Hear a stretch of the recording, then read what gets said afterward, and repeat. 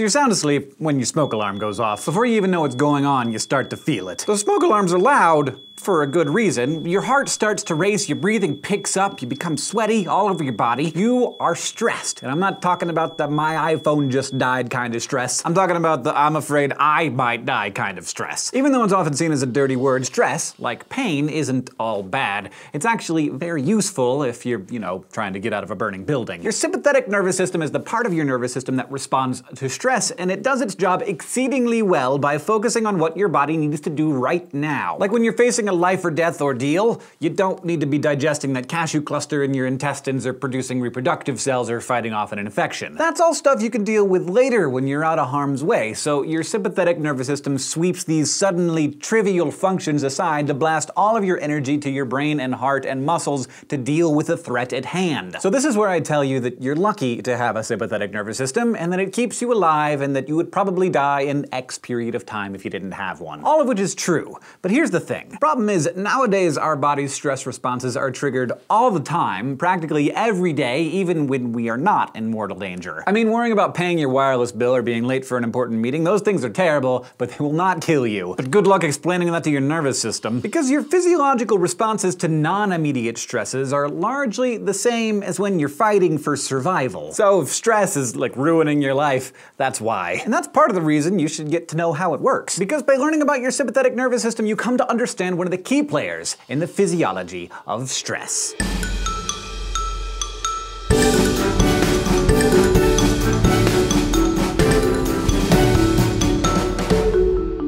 You may recall from our tour of the anatomy of your autonomic nervous system that in both your sympathetic and parasympathetic divisions, almost every signal has to cross two synapses. Each neuron travels from its root in the spinal cord to a ganglion where it synapses, and yes, that is a verb as well, with another nerve fiber. And that one, in turn, leads to an effector organ where it synapses again to create whatever response was signaled, like sending more blood to your skeletal muscles or making your heart pump faster. But you gotta wonder, or at least I gotta wonder, how do these neurons and effectors actually communicate with each other, and how do all of those signals result in the high-octane sensations that we know as stress? By and large, the stress response includes two kinds of chemicals, both of which I'm sure you've heard of. The first, of course, are neurotransmitters. These are made and released from neurons themselves, and like we talked about in our lesson about synapses, they are what neurons use to communicate with each other, or their effector organs, across a synapse. The other chemicals involved in stress are hormones, which are secreted by your glands.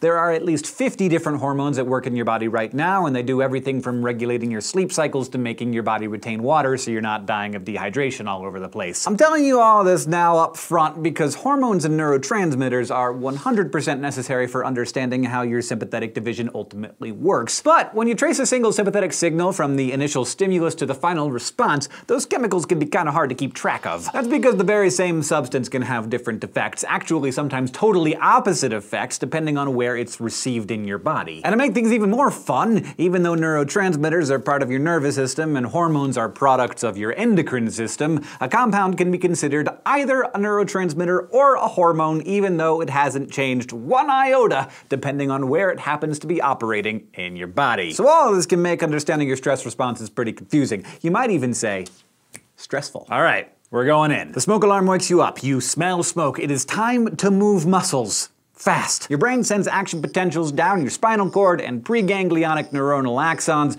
Those signals flow all the way to their ganglia. When the signals reach the synapses inside the ganglia, the nerve fibers then release a neurotransmitter called acetylcholine, known to its friends as ACH. If you haven't heard of acetylcholine yet, you're gonna want to remember that name. In addition to working in sympathetic ganglia like this, it's also what the rest of your peripheral nervous system and lots of your central nervous system uses to communicate. So when it comes to nervous communication, ACH is really the coin of the realm, the premium currency. So that acetylcholine crosses the synapse, and if there's enough of it, it can stimulate action potentials in several neurons on the other end in the postganglionic fibers. That's all it does, but it's important. It's basically a signal booster. Those postganglionic neurons then carry the action potential to the effector organs, in this case, let's say, your leg muscles, which are gonna need an influx of blood if they're gonna hustle you out of that house. And at the end of that second postganglionic neuron, the fiber releases a different neurotransmitter neurotransmitter. This one's called norepinephrine, and it is always norepinephrine that's released from postganglionic fibers in the sympathetic nervous system. It's what crosses that final synapse and creates a response in the effector,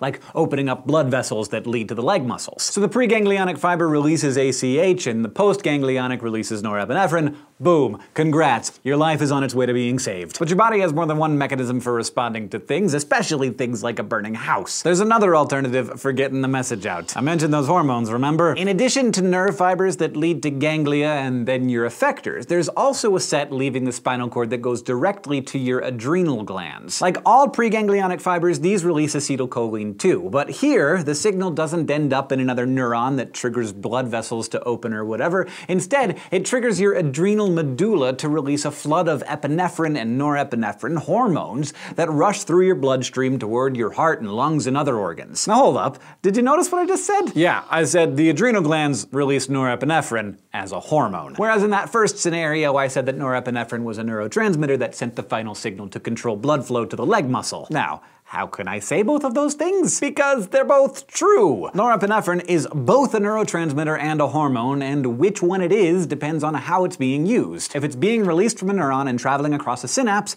we refer to a messenger chemical, no matter what it is, as a neurotransmitter. If it's being secreted by a gland into the bloodstream for more widespread distribution, it's a hormone. Even if it's the same chemical. And to an effector, hormonal norepinephrine is just as good as neurotransmitter norepinephrine. But as scientists, we describe them differently because they're functioning differently. Now, the ways in which a neurotransmitter/hormone like norepinephrine works is a good example of another confusing aspect of your sympathetic nervous system, because it works by both stimulating and inhibiting the same systems in your body at the same time. So, in our house burning scenario, the norepinephrine your system releases causes an increase of blood flow in some parts of your body, like your leg muscles, while restricting blood flow in other places where it's not urgently needed, like your guts. How can the same chemical cause opposite responses? Well, it all depends on the particular kind of receptors that an effector has for receiving that chemical. In the case of norepinephrine, its effector is smooth muscle, the muscle that controls all of your involuntary functions of hollow organs like the stomach and bladder, and also your blood vessels. On the smooth muscle cells controlling some blood vessels, there are receptors called alpha receptors.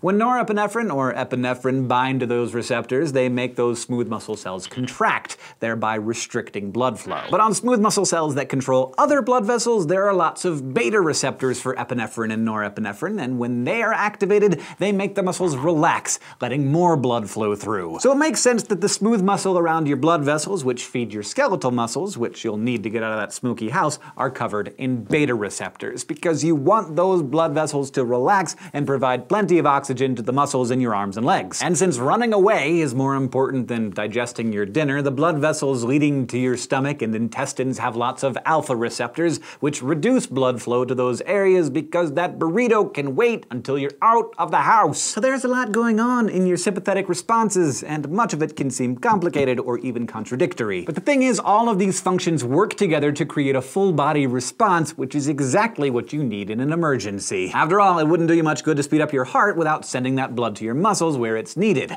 It's up to those neurotransmitters and hormones and the receptors on the corresponding effectors to make sure that everyone is on the same page. So, the system works well, really well, sometimes too well. Remember when I said at the beginning how your body doesn't know life-threatening stress from life-annoying stress? Since your body's reaction tends to be a full-body response either way, it can become pretty taxing over time. I mean, we're talking about throwing parts of your body into overdrive while depriving others of blood and oxygen. That's not something you want happening every morning. So the irony here, the real kick in the head, it's that non-life-threatening stressors can actually end up endangering your life in the long run because your body's stress response is so effective. The frequent activation of your sympathetic nervous system and the triggering of the other part of your stress response, the part that's driven by hormones, can have nasty consequences like high blood pressure, digestive problems, and even the suppression of your immune system. So what your body needs to do is figure out how to relax, rest and digest. Feed and breed. That is where your sympathetic system's more mellow half-brother, the parasympathetic system, comes in. And yeah, That's what we're going to be talking about next time. For now, you learned that your sympathetic nervous system controls your body's stress response and how the signals in your sympathetic nervous system travel to an effector using the neurotransmitters acetylcholine in the ganglion and norepinephrine at the effector. And you learned that other signals can go right to the adrenal glands where norepinephrine and epinephrine are secreted as hormones. And you also learned that the same messenger chemical can evoke different responses depending on the receptors, with alpha receptors causing smooth muscles to constrict, for example, while beta receptors cause smooth muscle to relax. A big shout out and thank you to our headmaster of learning, Thomas Frank, whose generous contribution on Patreon helps keep Crash Course alive and well for everyone. Thank you, Thomas. If you want to help us keep making great videos like this one, check out patreon.com/crashcourse. This episode of Crash Course was co-sponsored by Harry Brisson, David Thompson, Jason Constam, and Tusseroni. Crash Course is filmed in the Dr. Cheryl C. Kinney Crash Course studio. This episode was written by Kathleen Yale, edited by Blake D. Pastino, and our consultant is Dr. Brandon Jackson. Our director and script supervisor is Nicholas Jenkins, the editor is Nicole Sweeney, our sound designer is Michael Ronda, and the graphics team is Thought Cafe.